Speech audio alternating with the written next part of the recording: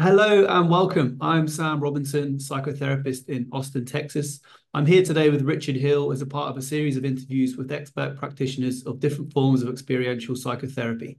In this series, we interview a wide variety of experiential practitioners so as to compare and contrast the thinking and techniques of different experiential methodologies. Richard is a psychotherapist, teacher, author, supervisor, and sometimes broadcaster from Sydney, Australia. He is the clinical science director of the Science of Psychotherapy.net and the managing editor of their quarterly magazine.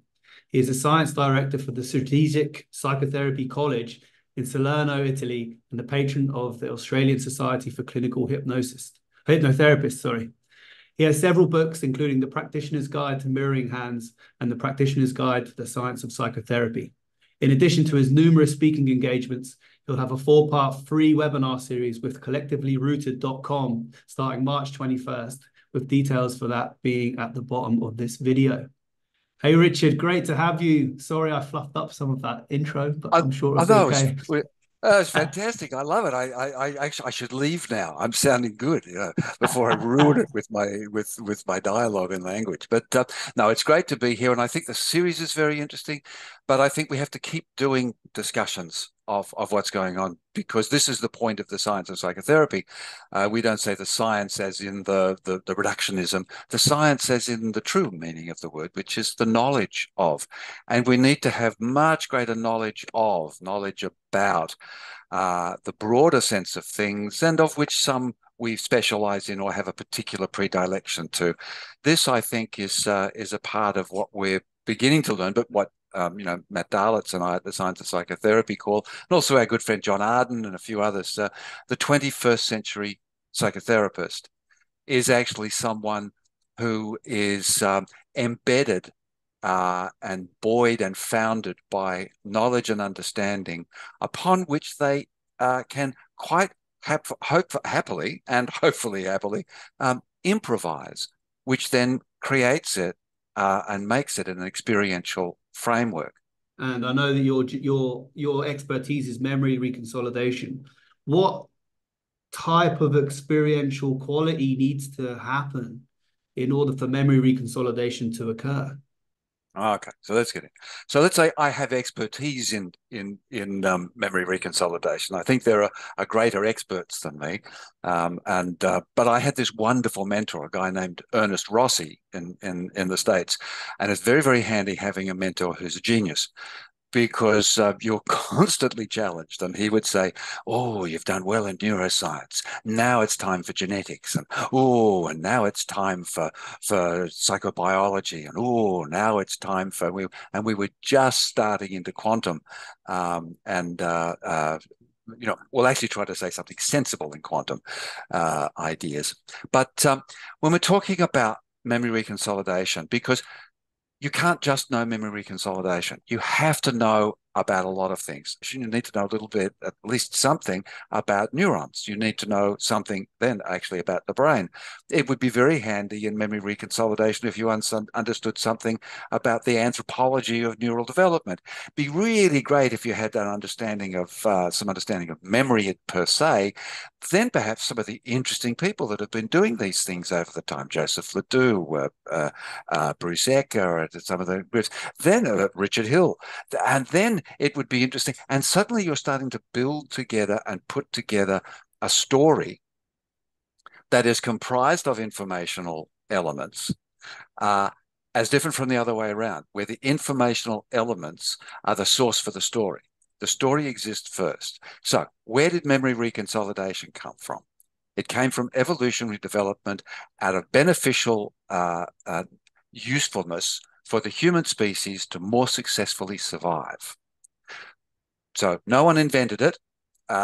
It's been around for a long time. What we've done is we've noticed it and we've gone, hello, that's interesting. So let's get on that. That started very fundamental. You change your mind. Memory reconsolidation is the process that occurs when you have insight. Memory reconsolidation is the process where you are able to realize that you got it wrong and now you get it right. Memory reconsolidation is the thing that allows you to not have to go through the 50 things you've learned about something until you get to the one that is most appropriate. Suddenly those 49 of them seem to disappear or seem to stop being relevant or not stop being accessed. So memory reconsolidation is the process of reconsolidating, re-establishing the memory framework that then becomes the baseline for the next time you recall it. So it's not like you learn something and then you have this experience, and then you have this experience, you go back to that, then you have this experience, you go back to that.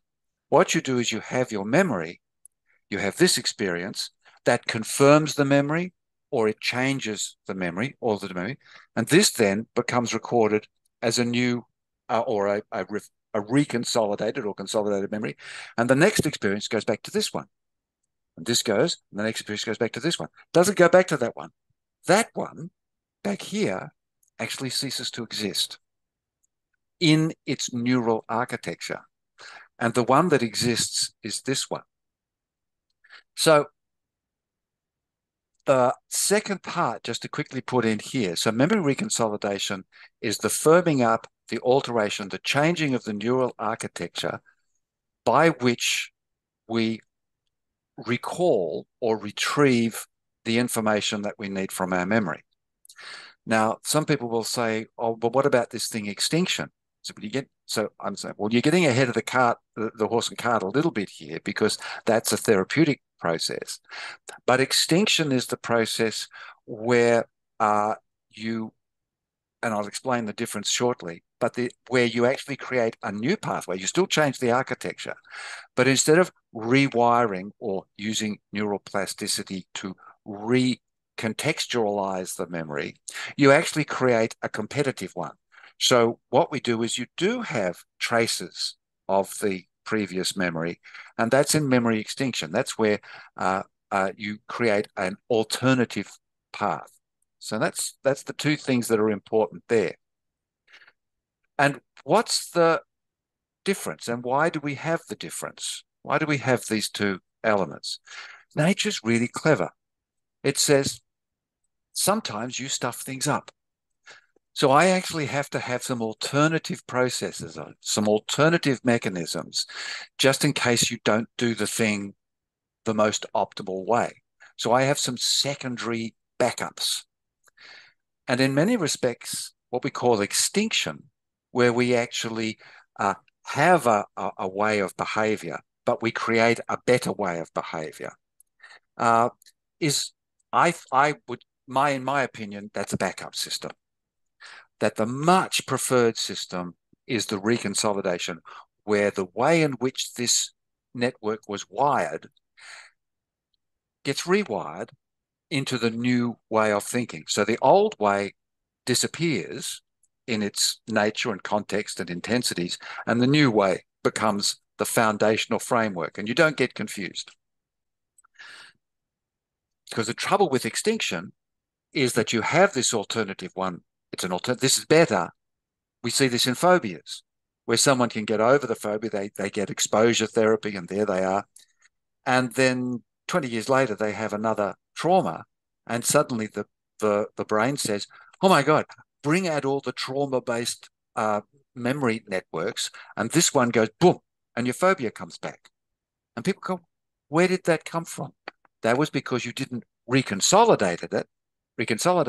What you did was you created a more desirable alternative, which is what we call extinction.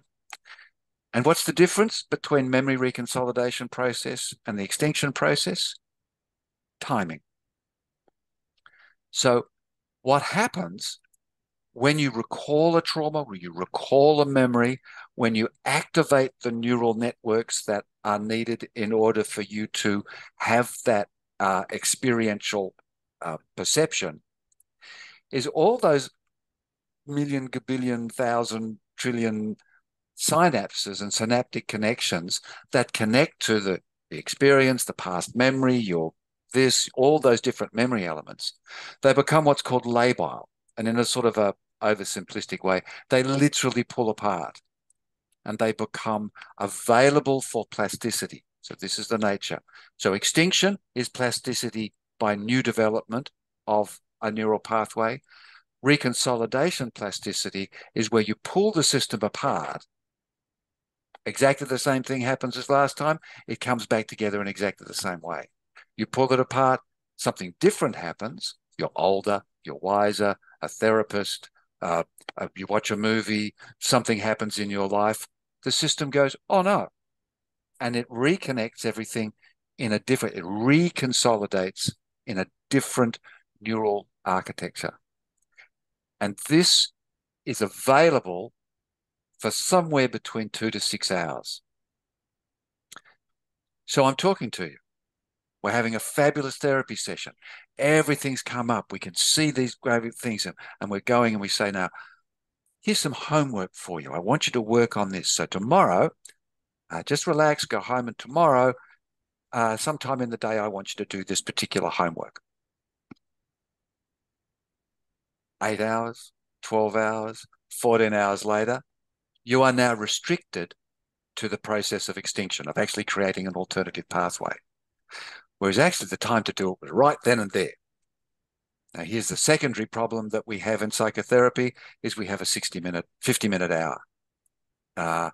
And there's we can go on. I'll pause now because I think I've given a clear sort of sense of what it is, the differences, and that to some degree, it's about timing. It's about neurobiological availability of a particular process called reconsolidation, as different from a different timing where we have the neurobiological process available called extinction. Really, really interesting to have the two distinctions. And I guess my first question was, we're not talking about updating the autobiographical memory of whatever the thing is, right? It's the implicit meanings, knowings, and stuff that happened from that experience that we're looking to update as is in memory reconsolidation. Very good. Which brings us, and we'll have to skirt things a little bit about what's autobiographical memory and what the nature of it. But yes, what you've got is you've got your episodic memory. So you have memory of the episodes, memory of the experience, which we often call. But autobiographical memory is a broader thing. It encompasses a number of things we recall, because we also have our semantic memory, and in fact, a lot of episodes, episodic memory over time gets relegated to semantic memory, relegated to just bits of information that have become disconnected, that they disconnect from the longer story, from the context as we do it. And that's a good thing and a bad thing. We can't be going through every story of our lives to figure out why the red vase is our favorite vase. So eventually it becomes just more automated, more in the nature of semantic memory.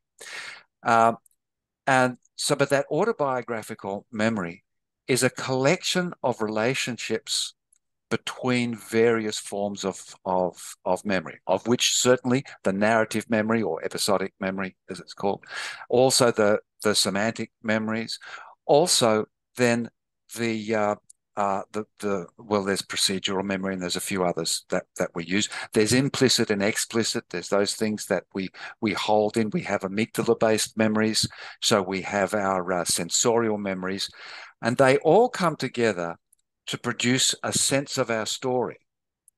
And that autobiographical memory is what creates our sense of self. And it's our sense of self that then gives us an experiential focal point, a point where we can experience our experience.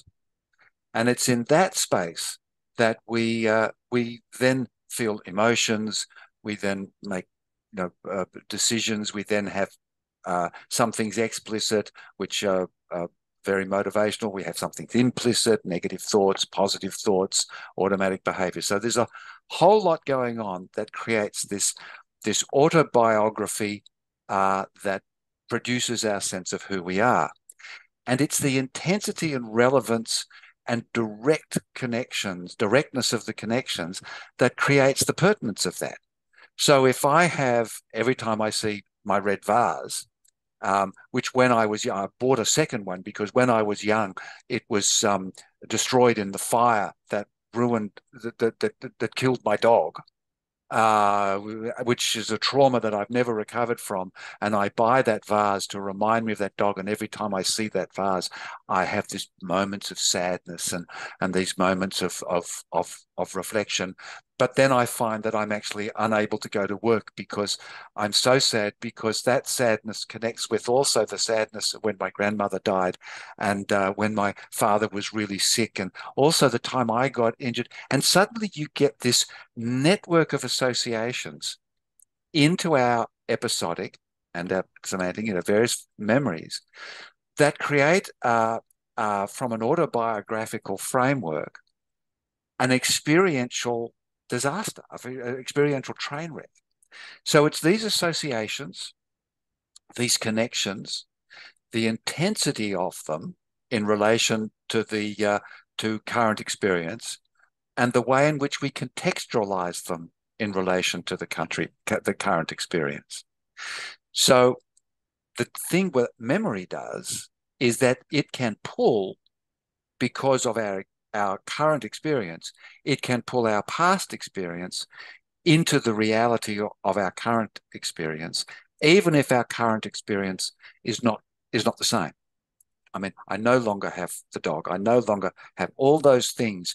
So it is my memory of those things that creates my emotional response. So what we're wanting to do is, the dog did pass away. The house did burn down. My grandfather did have the accident. I did all those other things that I've now forgotten that I suggested, but all those traumas, all those dissociated, or they might be complex, the same thing. My grandfather died, my grandmother died, then my father, it could be these collections of things. Or my grandfather used to beat me with this vase, and then I had violence at school, then I was bullied. So you get complex trauma memories building up. And they have an intensity and a connection to the nature of experiences today. And variously, post-traumatic stress disorder is how we describe a lot of those things. So what we want to do is, we can't get rid of the memory of the dog or the grandfather or the things, the fire. What we can do, though, is we can alter the nature of the connection, the nature of the way in which that connection presents itself in modern life. And if I can reconsolidate my memory of those events, because what's the problem with them? They're in the present. If I can reconsolidate that memory into saying, the house burning down was 20 years ago, the dog dying was 20 years ago, the grandfather passing away was, and this is what some people call timeline therapy. And there's various other ways we do that, or de-energizing or releasing you from those thoughts. There's all kinds of language that people use, but fundamentally they're doing all the same thing. They're shifting that memory into being something that no longer exists, it isn't activated today. And then you can go, yes, I remember that. That was a very difficult event. And what therapy very often does then is it says, okay, so rather than being damaged and triggered and injured by that memory, what did we learn from it? What were the benefits? Where has it taken us? What can we, as we say in solution-focused therapy, what do you do next as different from what did you do in the past? And there are various other ways. I do this with mirroring hands. We do this with somatic therapies, where we do it somatically rather than cognitively. Cognitive behavioral therapy does it if it manages to get itself activated in the 2 to 6 hour period. And then what we do is we have a reconsolidation where that association of the red vase and the memory of the red vase ceases to be one of direct impact, and it becomes a recollection, and it's reconsolidated as a past memory that can no longer hurt me. And our system has been doing this for hundreds of thousands, if not a million, if not more years. We just lost track of it over the way in which our social brain and our cognitive processes and our implicit processes can get in and mess up the benefits of what we call post-traumatic growth. I love it. Does that all make sense? Yeah, for sure. I think my question that came up was, what happens if a client comes in, right, and they're like, I have this red vase. I look at it every day. It reminds me of all this stuff I know happened 20 years ago. I know cognitively I'm not seeing my house burn down with my dog in it and my grandma is not there. I know that was 20 years ago, but the suffering is still the same. Like if they already have that thread or that whatever to be like, I know this is, I'm living in memory when I see this vase. That how does the treatment look for in that case, if that makes sense? Memory reconsolidation isn't a limited thing. It is an organizing principle of human beings that can be incorporated and utilized and wants to be and seeks to find the opportunity to express itself in almost any therapy you might imagine. So when I'm sitting there with the client, I'm looking, what sort of client are you? What sort of person are you? Because some people are more somatic or in a somatic framework. Some people are in a cognitive framework. Some people are in a subcortical or subconscious, I know people use that term, but a subcortical way. So they're automatic thoughts. So the therapist's real skill is going, what is the mechanism that this person is going to be most attuned to or most resonant with that I can utilize to assist them in reconsolidating their neural architecture into a way that allows that red vase to exist and be a positive memory and be a pleasing thing. I'm glad I'm remembering my dog and the burnt things because it's good to remember, and that makes me better as a human being. I'm more oh yes, I'm noticing my sensitivity. So having said that, let's look at one of these. Now, is it all right if I just jump into one? Have you got a question to jump in there? Go. Well, I don't know. I did want to just say a comment about like you're really talking about there needing to be an experience, like some experience which has the power to reconsolidate this thing, not just I'm going to That's right. sit here and think, oh yeah, that was hard, but it was 20 years ago. I'm all right now. It's like some experience has to happen to usher the individual into that. Yeah, and this is the thing. Someone might come in and go, oh, I'd never thought of it like that. And it's just merely an orientation, an attitude. That might be enough. That might be enough, remembering while they're thinking of it, while they're talking about it. So they're talking about the thing, the system has become labile. For some people, it is as simple as that. This is why we have, and to some extent, your question, I'll just mention sort of briefly, we haven't got time to really go into the depths of it, but this is why almost everything can work. A positive affirmation for somebody else. It's not that deeply embedded and it's just a single thing. It's just something, and they've just got this negative attitude. And I've written a book called The Win or Loser World that on the second shelf. But that's that can be done just with a simple thought. But then you've had people who do the positive affirmations. They do things, nothing. They go back, works for 5 minutes, but then so they haven't reconsolidated. They haven't reconsolidated into a new frame. What they've done is they've just had an alternative idea. Oh, I feel better now, but this thing hasn't stayed. They've been distracted or dissociated or given an alternative thought. But for some, it might be all that's needed. And they go, oh, yeah, poof, and they reconsolidate beautifully. So there's a lot to do with the nature of the client. Let's look briefly at two things: the somatic type of reconsolidation, and the coherence therapy that Bruce Ecker does so beautifully, and is inherent in CBT. But if you often this homework gets done outside of the brain plasticity window, so therefore it becomes extinction rather than reconsolidation. So in Bruce's coherence therapy, it's very simple. What he does is he actually uses what's called the juxtaposing truth. So the red vase, I see the red vase, all these things come up, but actually the truth is that that was a long time ago. That was a past thing. What if I actually am not injured by that vase anymore? And there may be a succinct way of putting 2 or 3 points, or maybe just one little phrase of this vase is now the memory of the richness of my path and past and the depth of my love for those people close to me, and that I have lost, but I have learned how to regain.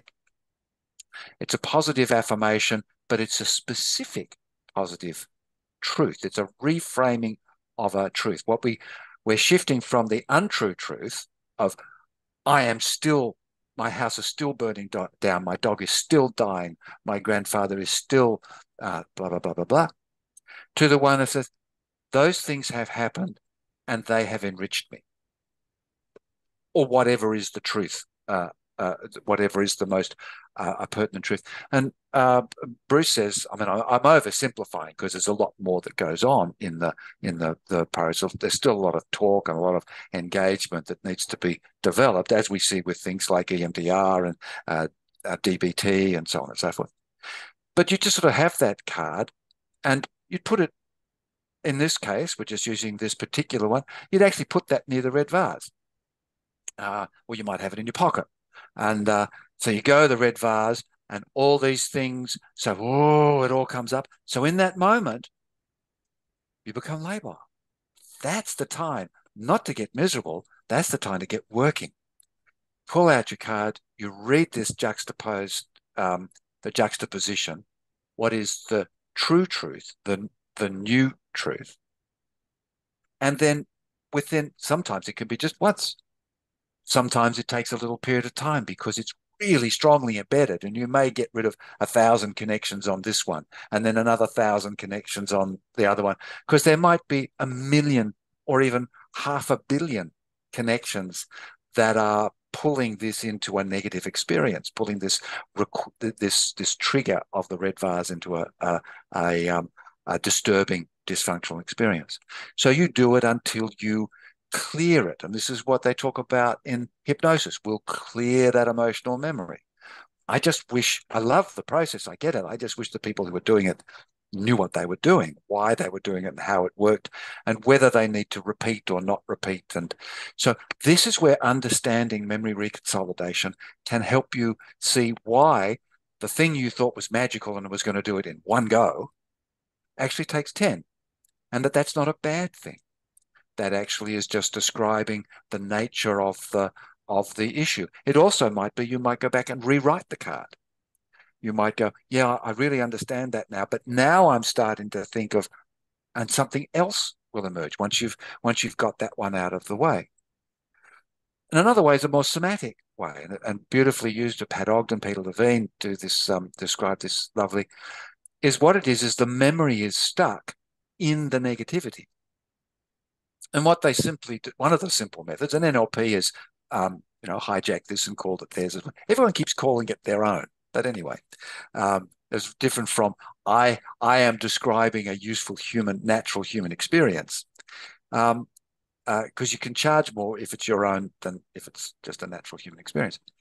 So what they do is saying, in this time frame, everything was bad, but can we go? And Solution Focus does this as well. Can we go back before? And this before that experience, when everything was okay. And the client can go, oh, yeah. And how about we go here and we go to after the experience, when everything was okay. Now let's reconsolidate. Let's review that experience from okay to okay. That can be a way of doing it. Now, some people can't do that visually, sort of imaginatively in there. So you actually take them out and you do it. And there was a wonderful one of Peter Levine's video he had of a kid that fell off a balcony. And so he had this distress. He's only about 8 or 9. So really this cognitive stuff wasn't there. So he built a sort of, with cushions and various things, sort of a representation of the fall. And he had the kid walk along. You're okay there. And then had him fall off onto cushions and things, obviously. And then get up, and mummy and daddy came over and gave him a big hug. So produced it just somatically, which then percolated up into his mental perceptions. Mirroring hands, the process I use. We try and differentiate the elements, and this happens in quite a lot of other things. We'll say, okay, let's put all those terrible things over there. Obviously, this is more complex as well, over there. So what are all the good things? And people will spontaneously start saying things like, oh, yeah, well, yes, I lost my dog, but I loved my dog. And I love, oh, yes, that love. So you focus on that. You can get, well, and then there's a few others, but that's 3 particular forms of. So the mirroring hands is sort of it's a hypnotic type of event. So we're looking at opening up the communication between the implicit and the explicit. Somatic is opening up the implicit and the explicit through a somatic way, and the cognitive one is altering these somatic things, and so we get a top-down reorientation and reframing. The other ones are more of a bottom-up. Mm-hmm. Yeah, it makes a lot of sense. I'm curious, Richard, like how do you know a client is in the prime spot for reconsolidation to occur? Are you looking for markers on their expression, or are they saying, yeah, this feels true on a gut level, and this is, because I'm imagining that some people, especially those, including myself, who are pretty good at intellectualizing, can have ideas and think about trauma and the past and stuff, but it doesn't really experientially shift because I'm just having thoughts about it. Does that make sense?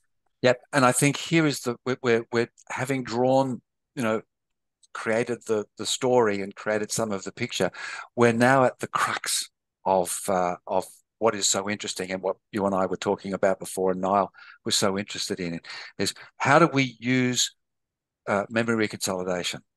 And I hinted at it earlier. You don't. Memory reconsolidation is a natural process.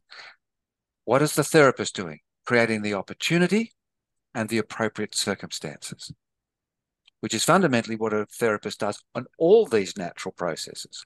We are there to turn on and the most effective personal capacities of the client. So if you're in a state where the client you've been able to safely recall, bring the experience up, and you're not re-traumatizing, because re-traumatizing is reconsolidating the trauma with added weight, because so when you recall something and you feel even worse, that's what's remembered. What I'm saying, so it used to be a 6 out of 10, and after 6 months of therapy, it's an 8 out of 10, because they keep re-traumatizing. So there's a variety of ways. I mean, mirroring hands, I love because it externalizes. I'm a great believer in those processes that externalize the process. So visualize it out here. Gestalt does that sort of stuff. Put the trauma in the chair. I've sort of moved to mirroring hands as a gestalty frame, but Gestalt again is one of our natural processes. We can objectivize things. So when we safely, and each therapist will have their own capacities and things, that their predilections. But just a quick warning in there is, don't just sort of say, go within, bring this, let's go back into the memory. Please rethink those processes. Don't go, bring that memory out. Let's put it somewhere safe where we can look at it safely. Once you do that, the system becomes labile. You're open for reconsolidation. You don't have to do anything.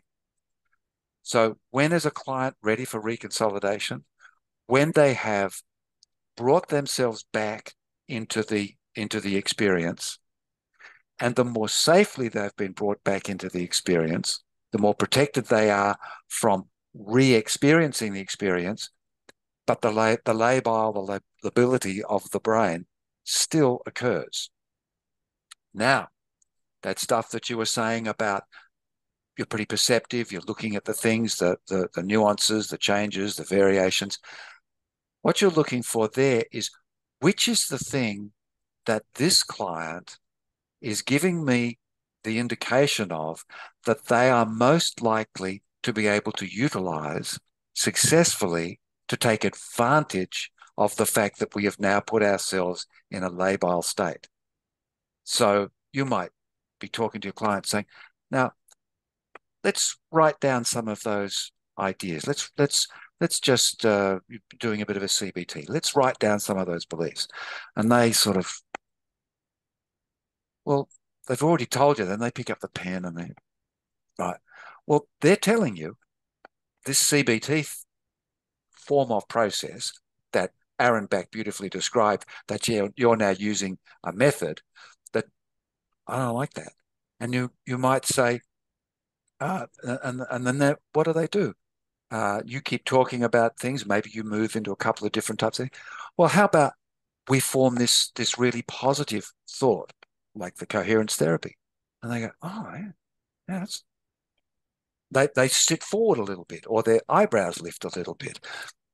So here we go, just quickly, eyebrows lift a little bit. What are we doing? We're activating the socially engaged nerves of the face, which we learned from polyvagal theory when we go and read Steve Porges. You got to know stuff so that your intuition is wiser. What Ernie and I call sensitive observation, which is exactly what you were just, that's just a word for the thing you were saying, watching your client and listening to your client.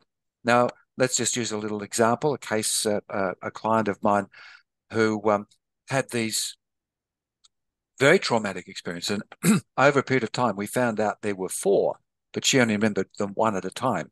We had to resolve each one, and then we finally got back and we sort of resolved the whole story. It was fascinating how she said, oh, I feel much better about that, but I had another one just like it. And they were actual near fatal experiences. And so she was very visual. She was very descriptive. And she would then start using little metaphor images in the way. And one was to do with a horse riding incident where she was a gymkhana. She was jumping over the things. The horse freaked out. They got wrong. The horse fell. I nearly died. For the rest of her life, she's super protective of herself, of her children, becomes a helicopter mum, all this sort of stuff. And we used 2 techniques because she'd be going over saying, oh, and then it was just like, oh, and I remember this dream I had once where I was on the seashore and the waves were coming in, but there was a red bubble coming up. Going, okay. So we used a somatic thing, sometimes what NLP, time shifting or various things. So I took her, we visualized taking her back before the horse jumped and then replaying the whole event visually in her head, allowing her to say these metaphors of it. And she was going, oh, yes, and I'm jumping. Oh, yeah, I remember. Oh, now I can feel my body was twisting and my legs were tightening and strengthening. Actually, I was pushing myself off the horse. Oh, I knew this was going on. And the horse was sort of seemed to be throwing its head to throw itself away from me. And then I pushed and we actually landed. And it was just like a couple of metaphors come out. And she then rolled on the ground and got up and she said, wow, I'm all right. And we recovered that. And when we went through about the third one of these, and one was with, she nearly got shot. And they were really dramatic. And she got to about the third one and she went, oh my God, I'm not in danger. I'm not threatened and constantly fearful of my life and fearful of my children. I'm blessed. That was Bruce Ecker's card, I'm blessed. Now, she didn't have to write it down and remind herself because it came. It took a little while. We had to piece through the horse incident. We had to piece through and reconsolidate the gun incident, because what she did in that, she was running. She ran, saw this doorway, ran off to the left. Sadly, so sad, her poor girlfriend kept running forward, and the stupid teenagers who were mucking about. Anyway, her girlfriend got shot. But she realized, oh my God, I have this intuitive, listen to my intuition, trust myself, reconsolidated. So now these traumatic events remind her of how intuitively blessed she is if she just lets go and stops trying to dominate it. Now, that took a year, not weekly therapy. She would do something, go off for a couple of months, come back. We'd do 3 or 4 sessions. She'd go off, come back. But each time I knew we were in the opportunity for memory reconsolidation because she was remembering the incident and she was upregulated. I was making it safe by externalizing it, and she was making it safe by using metaphors. Cool, so as to not re-traumatize. And then just piece by piece, we cleared off the billion connections that made it a post-traumatic disorder and a dysfunctional behavioral compensation. Wow, it's so wonderful to hear that type of story. Sounds like what you're describing, like with this client, and also with the example of the Levine client, the young boy, is there's almost like a powered reenactment, like a sort of like adding new meanings to these really scary, traumatic experiences with like not forcing yourself to just go, well, actually, yeah, I'm strong, but this real sense of feeling like, oh, I was really smart to do that, actually, in this case. Or like even with the kid, it's like he's standing up and his parents are there. He's not alone in that falling off the balcony thing. You know, he's like suddenly connected. And I'm wondering if that's the thing, if that's what Bruce would call the juxtaposition of like, oh yeah. That's right. The juxtaposition leads to, and you captured it, new meaning, new self-referential context, framework, schema. I'm just throwing in some words that some people might have in their particular learning and study. In systems theory, you change the initial conditions, you alter the context of the attractors and the disruptors. You shift from a negative feedback loop into a positive feedback loop. For those that understand systems theory, you alter those 3 things, boom, solved. How is it solved? Neurobiologically, we reconsolidate into a new architectural framework of associations, intensities, and relevance. So fundamentally, what Ernie talked about, although it's been around, Wallace talked about it in the early 20s, what we call the 4-stage creative cycle, is that we start out with information. We seek to make that information personally relevant. We have some kind of breakthrough that we go, that's what the relevance is. Then we creatively install that and create elements to work with that breakthrough. Then we implement it into our lifestyle, into our experience. That's actually true of everything. It's true of how genes work and atoms work and universes work, but that 4-stage creative cycle. So if you have an experience that you think, oh my God, what this means to me is that everything is terrible, and then, oh, that's because I'm a bad person and there's something wrong with me and I'll never recover. I now then go off and create all these validations of that new belief, and then I implement it in my life, and I'm post-traumatic stress disorder. I have that experience. I then go, yeah, and that you do that. Oh my gosh, you're never going to recover. No, memory reconsolidation. The nature's already figured this out. You can't live like that. So it says we can go back and re-experience it, reframe the meaning and the personal context, have a new realization, like my beautiful people, one with the horse. My gosh, I'm not doomed. I'm blessed. Then you recreate a whole bunch of associations and relevance and frames and future actions and what I'm going to do next. And then you consolidate that into your new life, and away you go. Now, that could occur in one session, that could occur in 20, that could occur watching a film. As we saw with the house thing, it could be the metaphor of a chip packet rolling across the pavement that just gets you on the day. Extra therapeutic sources, as we say.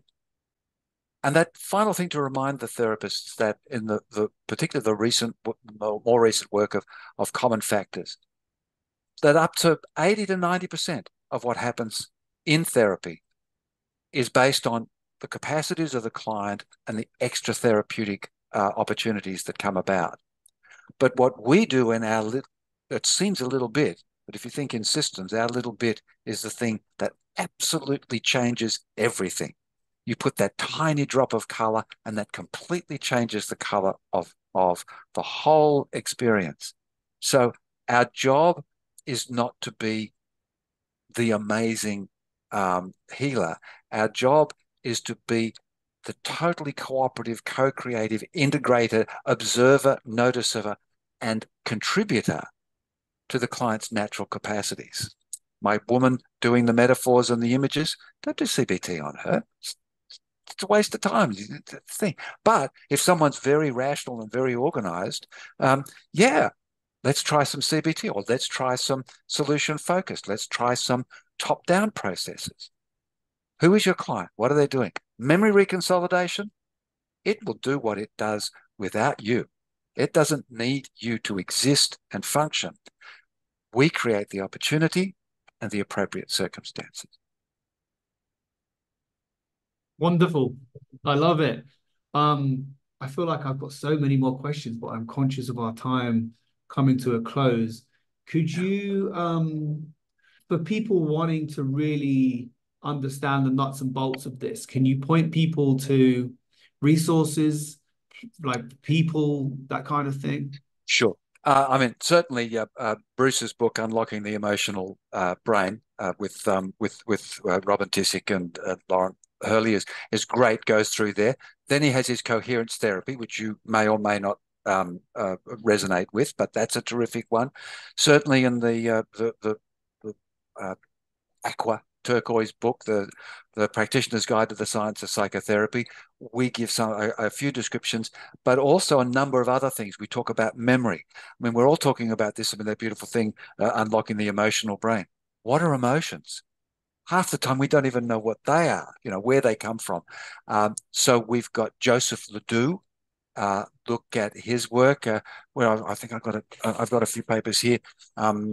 Here was one, I think 2013, with Christina Alberini. Anyway, so read some of these sorts of things and do that. Do your highlighting. We've got there's lots and lots of websites. Get into some of the biology. Don't drive yourself nuts. But the reason why we reconsolidate is because we become labile and we have a reactivation of gene expression. So there are new proteins. So it actually rebuilds the structure. It literally rebuilds the structure. Brain plasticity is not some magical sort of things just flopping around. It's like plastic. It's where we get one structure and we create a new one through gene expression. Ernest Rossi, the psychobiology of gene expression. That'll drive you crazy, but that's quite useful. Different techniques. I mean, mirroring hands and my one. People can come and learn about the winner-loser world, how these mindsets of orientation. There's a bunch. There's a bunch just off the top of my head. There are a lot of people talking about a lot of things. Look at therapeutic processes and go, they've had an insight. Any process where they've had an insight, go, okay, that's memory reconsolidation happening there. Where was it? Where did the event come out, and where were the mechanisms that enabled them to enabled the client to have that new breakthrough, that personal meaning, that personal relevance, and the breakthrough? And how can do I do that? And where do I do that? Look at your own clients. So in other words, don't apply memory reconsolidation, look for when they are in a consolidating frame, a labile context, that they're safely in the recall of the experience, and do it then. Find the appropriate mechanism for that client then. Now, if you're not sure what the client is most attuned to, just do any one of those. Do a coherence therapy. Do a reproduction. Do the rewind technique and NLP. Now, it may or may not be completely effective. As I said, with my woman with the four experiences, it was different each time we went through each experience, but we used the same context. We used the same mechanisms, but one went a bit this way. One was just all imagery. We didn't do any experiential re-experiencing. It was just all. She had this dream and she had this image, and that was the whole process. So yeah, be flexible, be knowledgeable, be so much in reverence of the client's capacities that you wish to be in tune with them. I love that. I wrote that down before actually when you were talking about almost meeting the client with where they're at and not trying to force a particular technique that you're familiar with down their throat. Like, oh, this is what I'm trained in, so this is what we got to do. It's more like, well, what's the thing that's going to help this particular client reconsolidate this memory or this stuff, rather than, no, here's that worksheet. This is the thing we've got to do, which I think is really empowering for the client Yeah. to be met in that way. Well, it's very hard to appreciate the fact that every single thing that you've learned at college, at university, I've done, what have I done? 3 master's degrees. I'm now doing a PhD because I'm an idiot or because I'm clever. But every single thing you've learned when you're sitting there with the client in front of you is about somebody else. And just remember that none of those things are necessarily specifically about this person who's sitting in front of you, but they contribute to your understanding and your capacity to see this person. More than meeting them, see them, understand them. That was we were talking before, we didn't mention, but I was an actor for 20 years. When I was acting, I didn't meet my character. I, as best I could, found the character within my own resonance with that character within my own capacities and abilities. Now, that won't make you exactly like the client, and you're not doing the client, you're not taking on the stuff, but you can start to resonate with the client. They're already committed to resonating to you. They've come, they've walked, they've sat down, they've paid some money. They're ready to resonate with you. You need to be ready to resonate with them. I love it. I think that's a brilliant place to end our time together. Thank you so much, Richard. I'm sure there's so much more. This is such a nuanced, um, complex thing, despite us all having the capacity to do it. But yeah, thank you so much for your time. Any final nuggets of wisdom before we depart? I don't know, that was pretty nifty. I thought that my wife says I'm good at these hand waving things at the end of a speech.